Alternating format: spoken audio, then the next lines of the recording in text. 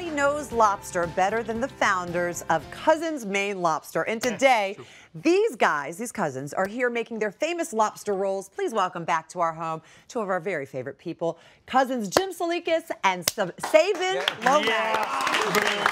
You got his name right. Well, because she's Greek. Tselikis is, you know, so Sabin was a little confusing. But we definitely get your lobster rolls. We love them, by the way. You get them right 150% of the time. Now, before we start this, I would just like to mention at our counter, Jim Jim had excuse me, yes, you had, He's still finishing up on you had about 6 minutes to create this headband from your bag. You did a great job. Well, I don't understand why it's all so tough. I had 6 minutes, actually 4, because I ran to the bathroom. Okay. Didn't wash my hands, but still. Yeah,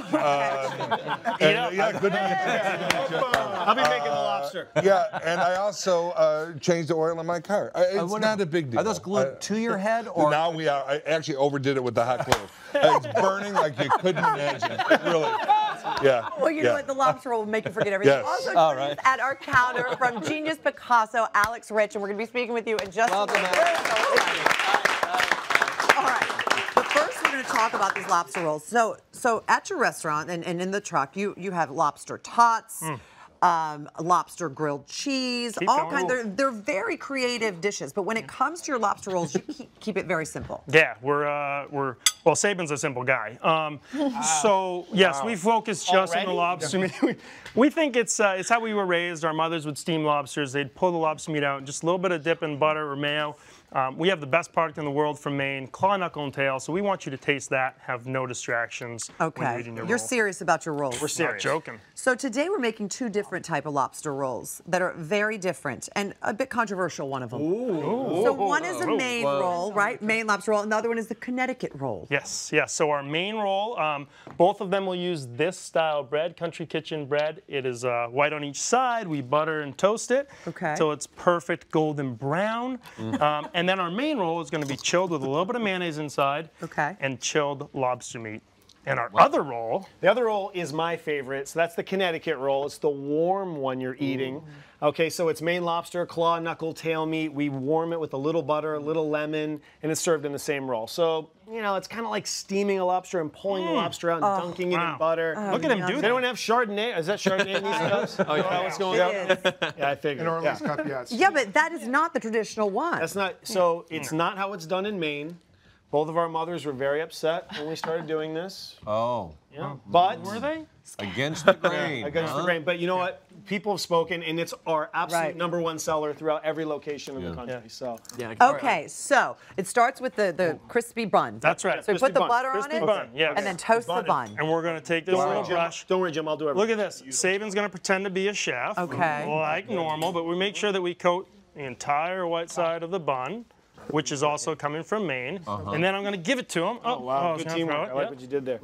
And then we're just going to hear that skillet kind of make it until it's golden brown. So whether you have a skillet or whether you have a griddle, this is the end product. This is what comes out, this beautiful little toasted bun, the perfectly toasted bun, I might add. Perfect texture with the crispiness and the soft dough.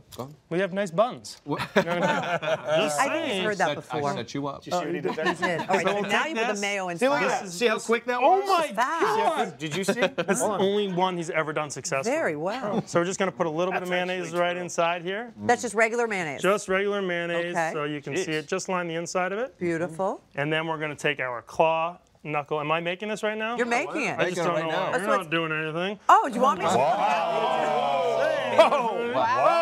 The Greeks! The Greeks! Should I break a plate? No. It's been a couple You're making me blush. No, it makes me blush. So I'll do it for you because I want to have your hands stay nice and clean. That's so nice. And because I just care about you. So we blend it all up. So this would be the claw, knuckle, and tail. So you're using all the parts of the lobster? Yes. So this is the knuckle, nice, sweet, and tender. The claw, really juicy. And the tail is the delicacy of the lobster. We're using the whole lobster, a little bit of a different texture because Sabin likes to have all taste parts of different. the Do they lobster. taste Right, why different? not? You Yeah, know? they They actually absolutely have do different taste. tastes. Yeah, so the claw and the knuckle are sweeter and a little more tender, but people love the tail. My mother, that's her favorite part of the lobster, so we incorporate it all in the lobster roll. So you're going to taste different flavors and different textures. Who That's doesn't love a little tail? Look at that. All right. So there's the main roll. Don't worry, I'm going to make the Connecticut roll for you. Go right now. ahead, Sabin. So There you what I'm go. going to do is just a Put little this bit over of here. butter Can't believe in you that jumped same on it. skillet. Did you see how my roll came out just absolutely Wow. perfect? Yes. Thank you. You know, Not his you know, first an time, applause, you an know applause what I would be mean? fine. But I'm going to do Here for the Italian, huh? Wow. little claw, little knuckle tail, and I like to have it just warm. So I'm going to put it in there. You hear that? Now, it's already cooked, so how long are you going to warm it up for? Because you don't want it to overcook, right? Great question. Yeah, we don't want it to overcook. It's already cooked. So you're going to put it in there just to take the chill off, make it a little warm on the outside. So your just fingers? maybe like Stop it. 10 Oh or my God. 15 Well, seconds. You're gonna burn try to have him yourself. burn himself. Yeah, that's what we tried. That's our insurance policy. Stop it right now. So just about 10, 15 seconds just to warm it up. Okay. And again, if you overcook it, it's chewy and rubbery. This is Maine lobster, Yeah. the best lobster in the world. And we're done. If we get to hide That's it. if we hide this from him, he has to do it with his bare hands. No. I'm see, so now Oh. you're going to like mine better, I think. See, I gave you more lobster than he did. Wow, Yeah, and then but you just dip it in butter? Yeah, we're going to do a little butter on top. Do you guys liking it? Do you have a favorite? I'm already. I know. I went through them all. Yeah. I think I ate them too fast to notice the difference. Yeah. Everybody wins. It was too tasty to. Just a little butter. Well, as a guy with a terrible shellfish allergy, I'm actually doing okay. My tongue is a little bit. Look at I think I'm Taste. okay. I want to talk about your new book, got Cousins Maine Lobster. Yeah. So your new book is really amazing because it talks about how you just had the seafood truck and you took the seafood truck and turned it into a multi-million-dollar business with your restaurants, et cetera. For those budding entrepreneurs out there who want to start a business, what kind of advice would you give them? Because you guys really killed it. Thank you, thank you. So my piece of advice would be to have humility. You know, we say it all the time. From day one, we said we didn't have an ego. We didn't know everything. So we would ask a million questions from experts or family friends, whoever knew what we were trying to find out. Because we didn't know everything, so we would ask, we would learn it, and trying to make ourselves those experts. So take that bit of advice into a new business because you don't know everything when you That's start. true. And Sabin still doesn't really know much. You